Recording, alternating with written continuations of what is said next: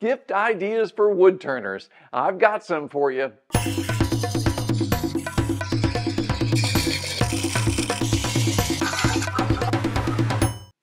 Hi, I'm Kent and welcome to Turn a Wood Bowl. Today I'm going to share with you guys some gift ideas for wood turners. Now, you might want to share this video with somebody who is going to be purchasing gifts for you if you are the wood turner. But you might also find yourself seeing some of these things and going, heck, I need that right now, and clicking and get them. I know that's how I do it when I see some of these videos. So I'm going to share with you guys today some of the things that I love to use on a regular basis, and I think you'll love them too. And some of the things you may already have. If you don't, you're probably going to want them. So let's dive in and take a look at this gift guide for wood turners. Okay, the first item or gift idea is a turning glove. A turning glove is great to protect your hand that's closest to your turning from getting hurt. You can get hot shavings coming off this where they're painful, and you can get splinters that come off. This happens typically with dryer bowl blanks and larger pieces. If you're turning a large bowl blank that has bark on it, those bark chunks can come off really hard and hurt. This is designed to help pad that hand that's closest to the turning. Now, I get a lot of people that say, well, you shouldn't have any kind of clothing anywhere near the turning. And while that's true, the odds of this getting caught up in the turning are very poor. You want to make sure your glove fits tightly, the fingers are removed, and it keeps it tight against your skin. This hand should always be behind the tool rest, so there's no issue there. You should not have anything get caught. And if this glove gets caught, that means your hand's going to get caught. So you've done something you shouldn't do if you're getting caught up in that. So I don't think the glove is going to be the problem. Of course, statistically, I'm sure it is possible. Just keep your hands behind the tool rests at all time. Now, before, I was taking regular work gloves and I was just snipping off the fingers. So that gives us a little more dexterity when we're holding the tools so we can really feel what's going on. But I discovered something recently thanks to viewers that wrote in and expressed to me that you can also purchase riding gloves. There's both bicycle riding gloves and motorcycle riding gloves that have fingers exposed. And what's nice about purchasing these is the ends of the fingers are all finished, meaning they're not going to fray apart. When I was cutting the gloves and just cutting the fingertips off, they would typically start falling apart after a period of time. That was no good. So these are great to have to protect your hand when you're turning. Now, the other question is, what do you do with the right glove? Well, I got to be honest, I just got rid of mine. I don't have any use for it. I'm never going to go around right-handed with a right-handed glove with fingers out. I'm not going to do some kind of Michael Jackson impersonation or anything like that. So I have no use for it. So I just simply got rid of it. Now, if you're a left-handed turner and you actually can turn your lathe completely around, you might want to protect your right hand. You're protecting the hand that's closest to your turning when you're turning. Now, just remember, if you're left-handed and you turn your lathe all the way around and reverse the orientation of the lathe when you're turning, you can do that, but you need to use a set screw with all of your screw-on attachments, such as your chuck and your faceplate, because if you get a little catch, the orientation of the lathe going in reverse will unthread those attachments very quickly. So if you've got your RPM set at, say, 800 RPMs and your thread count on your headstock is 8 threads per inch, then if I do my math right, 800 RPMs per minute, that's about, you're getting about 3/4 of a second for that chuck or that faceplate to unscrew itself and come off of the lathe. And that'll happen very quickly. So make sure you use a set screw if you're using your lathe in reverse, but that's a whole other thing. Get a glove to protect your hand that is closest to your turning while you're at the lathe. Okay, the next gift idea are safety glasses. Wow, that seems really boring, but I can tell you, these safety glasses are fantastic for 2 reasons. First of all, they have bifocals built into them. Now, if you're like me, you need a little extra magnification to see up close, and safety glasses by themselves typically don't have magnification built into them, but the bifocals do, and this helps me looking down and get that. So you can actually get the bifocal strength that you need on these glasses. Now, another big plus with these is when I'm wearing my face shield, typically I'm looking down, and to truly protect my head and my neck, I typically take the crown and kind of tilt it forward, and it pushes down on my forehead. So sometimes I need to adjust my glasses. And if I'm wearing my respirator and my face shield, then it gets a little tricky with the safety glasses. These particular glasses are made by Carhartt, or the brand is Carhartt. I don't know if they actually make them, but the stems are adjustable. So I can get these right at the right angle, so they're actually resting on my ear, and they fit between my respirator and my face shield, and I can get them exactly where I want them so that I can be looking down and see what I need to see while I'm turning. So I really like these. That I know it's kind of boring, but when you get the right fit for a piece of equipment that you use on a regular basis, or you get the flexibility to adjust it like this, it just makes things really nice, and it makes things just that much easier when you're turning. So I highly recommend these. I use them every time I'm turning, and I think they're a great gift idea. If you enjoy making your own bowl blanks and you like attaching them to the lathe using a face plate, then you know that screws can be a little tricky driving into wet wood. That's when I discovered the impact driver. This impact driver has the ability to drive screws into the most difficult wood, whether it's wet wood or really hard dry wood. It just drives them in and pulls them back out, no problem. I was using a regular electric drill before I started using this impact driver, and I got to tell you, it was super frustrating because, number one, the electric drill typically didn't have enough power to drive the screws in or pull them back out, and it would strip everything out, and I would have all these issues. I would have to use vice grips to lock onto the screw and unscrew it because I stripped the head out. Just a big headache.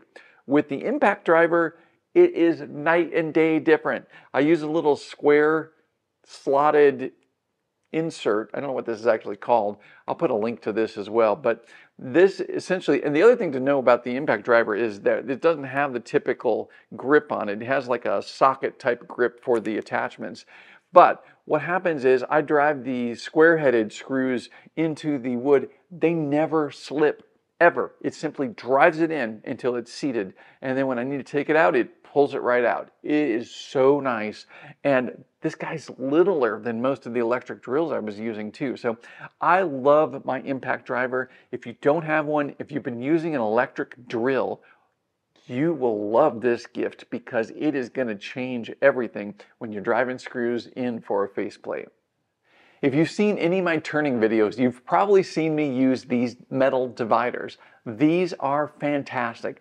These guys I've used for years. They have a great solid metal construction and they just work. They do a great job of scribing my tenon size. What I simply do is I bring them up, I size them to the jaws on the chuck that I'm going to be using, and then I transfer this directly to the turning so that I know how wide to make the tenon on the bowl.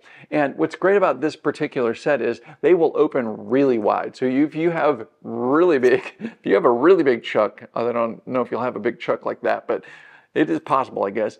They are super adjustable. Down to my small chuck, I can adjust them anywhere, and they are solid. They're rock solid. Do you remember back in grade school when you had those little cheap stamped metal compasses that we'd spin around, and you'd throw them in a junk drawer and they'd end up getting twisted and bent up? Well, these are not like that. These are nice, solid, they're great to use, and these points are fantastic. I actually use these to scribe lines, really fine lines and different things. So great tool to have, not super expensive. This is one of those gift ideas. It's perfect to give this to someone that you love that's buying you gifts, because this is a nice gift that you'll appreciate and you'll be able to use on a regular basis, and it's high quality. I've been using this for years now, and I've had no issues with it.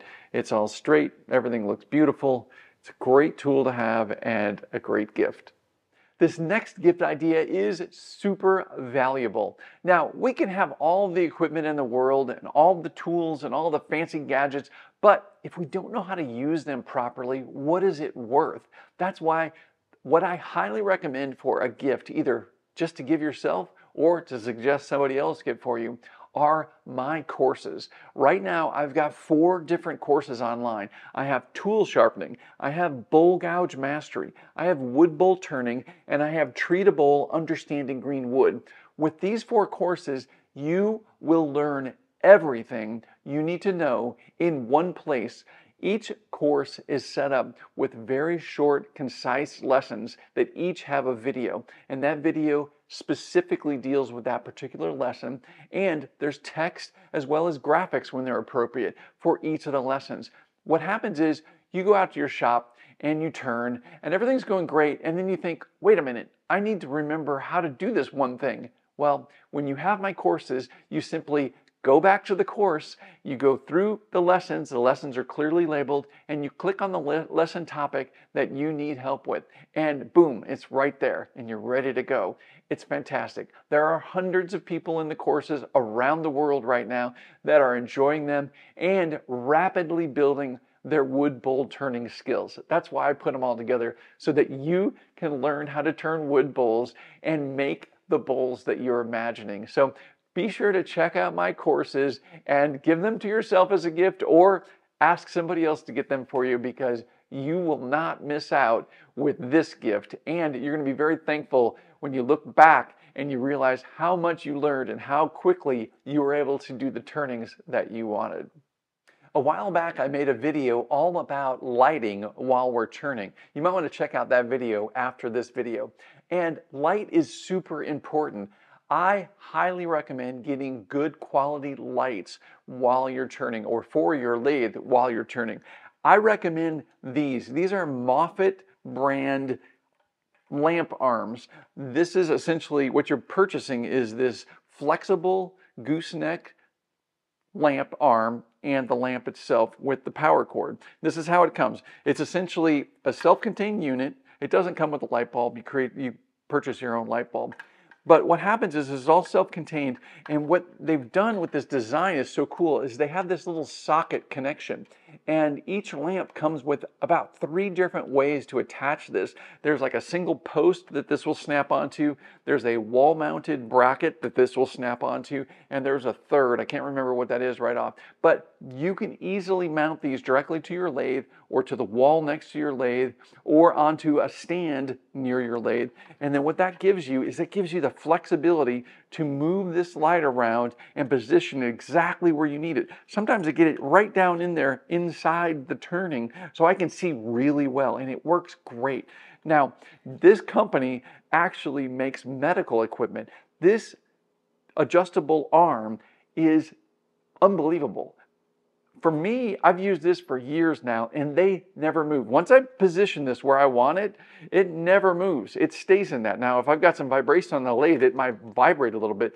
But my experience in the past with most lamps like this, if you put it in this position, slowly it's going to start doing this, and it'll be hanging down here after a while. This guy will stay there pretty much forever. I don't know exactly how they're manufacturing this, but it's industrial grade quality. Fantastic. Now, I'm not sponsored by Moffett Lights. I'm not sponsored by any of the people or any of the equipment that I'm recommending here. I'm simply sharing with you guys what I love to use, and these lights are fantastic. I actually have 2 on my lathe, and the 2 work great. I use them all the time, and this is an extra one that I have around that I'm planning on mounting somewhere else where I can use it. I actually have another one at my bandsaw station. They are really that good. So check out the Moffett lamp, or the adjustable arm lamp, and I'll put a link to this. And obviously I'm putting a link for all of these items in the description box below this video on YouTube. Now, that brings up another point. If you ever need to check a link for anything you see me use, you can go to my website, turnawoodbowl.com, and put /gear, G-E-A-R, /gear, and that'll take you right to my recommended equipment section. There I have different sections that will break down everything that I use and I recommend for you. So you might want to check that out if you ever have a question about any of the equipment that you need for turning. So let's move on. If you're a woodworker and a wood turner, then you were most likely told a long time ago that mark your wood with pencils. And pencil is great because you can sand it off or erase it and it doesn't leave a long-lasting mark. Pencils are great. However, if a pencil like this is around, it's kind of hard to keep the edge in good condition. And with a round pencil, they roll off of things. Well, the way around the rolling is you can use a carpenter pencil. This is flat, but the lead is difficult to keep sharp and keep it intact. This kind of wants to break off in that too. Well, I was watching another YouTuber recommend the Pica pencil, and the Pica pencil is amazing. Let me show you why. First of all, I don't like mechanical pencils. For whatever reason, both of my sons, when they were in grade school, loved using mechanical pencils. So they were around all the time. I just never got the hang of it and never really enjoyed them. This is different. Now, this has a clip so you can put it in your shirt pocket, and it's got this nice protective cover so that the lead is always protected. Now, this lead is big and thick, and it's durable. This also has a locking mechanism so it can push up from the bottom and push the lead out if I need to. Here's what's really cool. The sharpener is built right into the protective cover. So you can just simply place your lead in there and sharpen it up very quickly, and you've got this nice, crisp, sharp point. And then you can slip it in there and keep it protected so it doesn't break. And the color's bright. You can keep these around and keep them handy. And it doesn't roll because of the clip. So this checks all the boxes for a really good lead-based marker. Another nice thing is the tip on this is just the right size and length that it will fit through various templates, like this circle template. You can see right there that it's actually protruding through there. Well, that's not something that you can do usually with a pencil like this. It barely sticks through there because of the shape of the lead and the way it's supported. So I am really excited about this new pencil, and I'm going to be using this pretty frequently. Here's a great gift idea that's going to expand your mind. Books. There are 3 books, actually let's make this 4 books that I highly recommend. If you are into woodworking or trees, you will love these books. The first and foremost is The Hidden Life of Trees. This book is written by an author in Germany that worked in the lumber industry and then later managed part of the Black Forest. His life experience with trees is absolutely amazing, and the information that you're going to gather from this, honestly, for me, it changed me.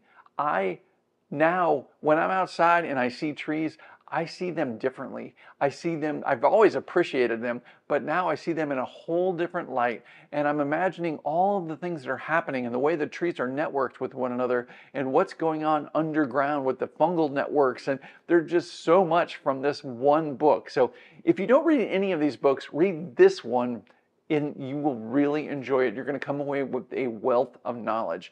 Another great book to read is Finding the Mother Tree. Now, this book, as well as the first book, The Hidden Life of Trees, helps unveil the fact that as humans, we really don't know exactly how trees work. And I think it's important for us to appreciate that.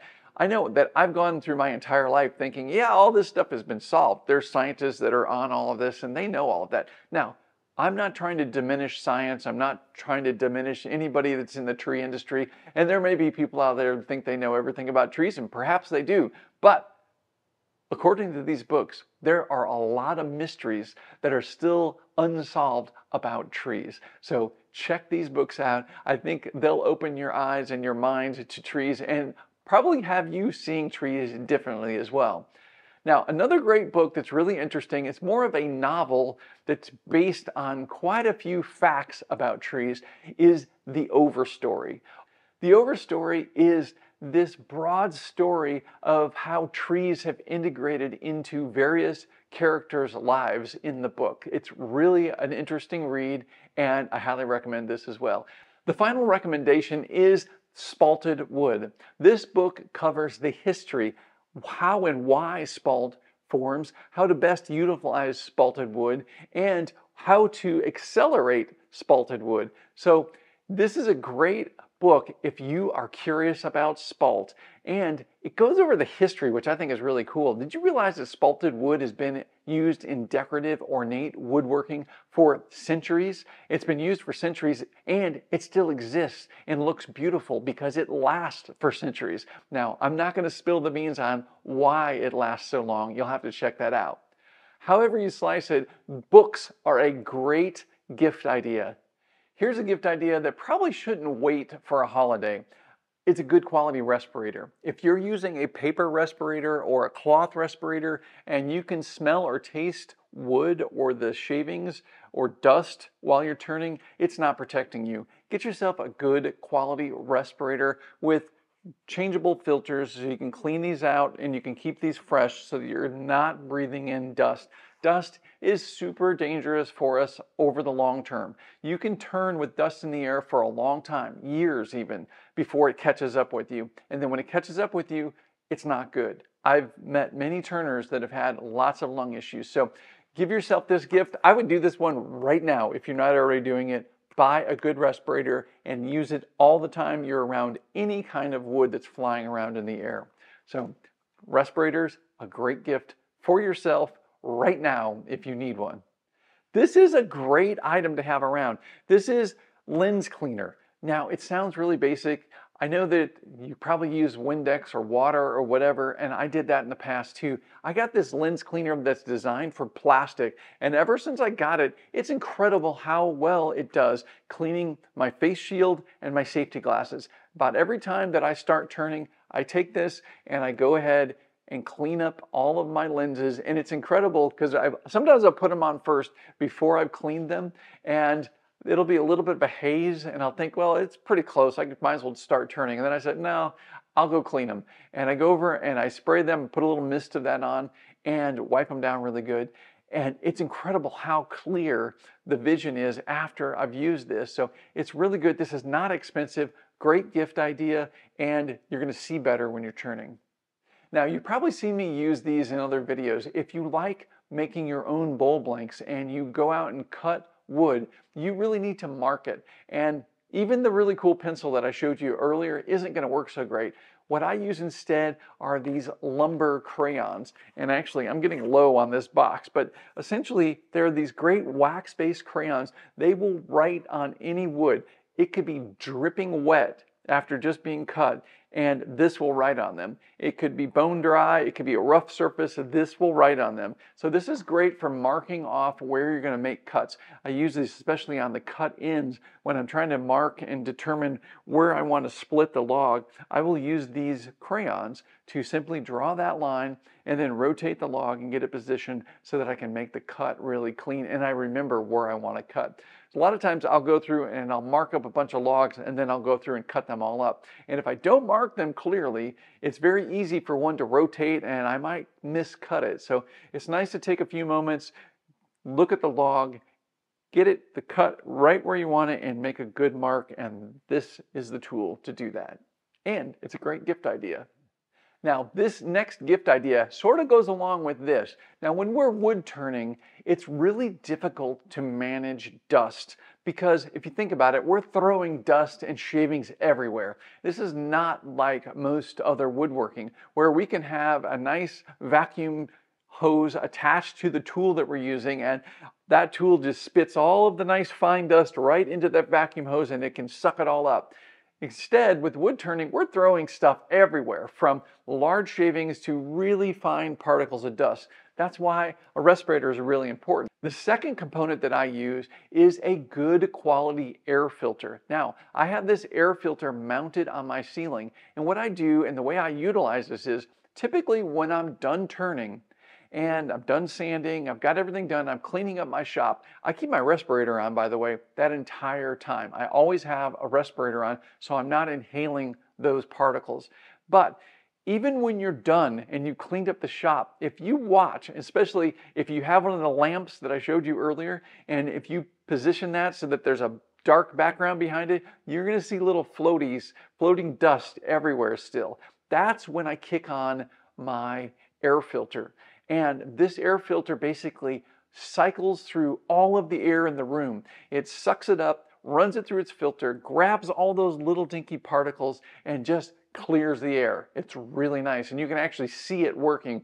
Again, using that light source, you can see there's nothing in the air after it's run for only a few minutes. It's very powerful and moves the air very quickly and filters it out and cleans the air. It leaves the shop in just a really nice state because the air is just free of dust particles. Then I take my respirator off and I know that I'm not sucking in those fine particles of dust. So I actually use this for the majority of the time, and I use my air filter to filter out those last particles that are lingering around so that the air is safe to breathe. That is a great gift idea. It might be a little more pricey for somebody to get for you. If you're looking for something for your shop and you're looking for something to protect your lungs, it's a great gift to get yourself because that is going to clean up the air for you. Okay, so we've had quite a few practical, functional, somewhat serious gifts, but if you know how important all of those are and how you can utilize those in your shop, you know how valuable all those gifts would be if you were to receive them. So to end up this gift guide, I'm going to do something kind of fun. I've got this fun gift idea, and that is a log pillow. Yes, a log pillow. These are so cool. And there's actually several different types of logs that are available. This is a soft, cushy pillow that looks like a log, and it's kind of a fun little conversation piece, and it looks great sitting on your furniture. I picked this one out because it matches the chair I like to sit in, and I love it. It's a lot of fun. You can use it as a headrest. It's just really fantastic. It's a fun little thing to have, and it's a fun gift to have in the house to let everyone know how much you love trees and how trees are important to you. So I hope you've enjoyed this gift guide, and if you have, do me a huge favor and click the like button below this video. I greatly appreciate that. Let me know what gifts you think I should have added in this gift guide by leaving me a comment below as well. And I'm curious to see what you guys say and what other gifts you think would be good to give this holiday season. Remember, check out my courses on my website, turnawoodbowl.com. Up at the top, you'll see courses. Check those out. I think you're going to love them. You're going to learn so much very quickly, and you're going to be turning the bowls that you imagine. So check those out. Be sure to subscribe to this channel if you're not already subscribing, and check out my other videos. I have dozens of other videos, and I've got plenty more videos in the can headed your way. So subscribe, click that bell, and you'll be notified when these new videos come out. All right, guys, as always, thank you so much for watching, and until next time, happy turning.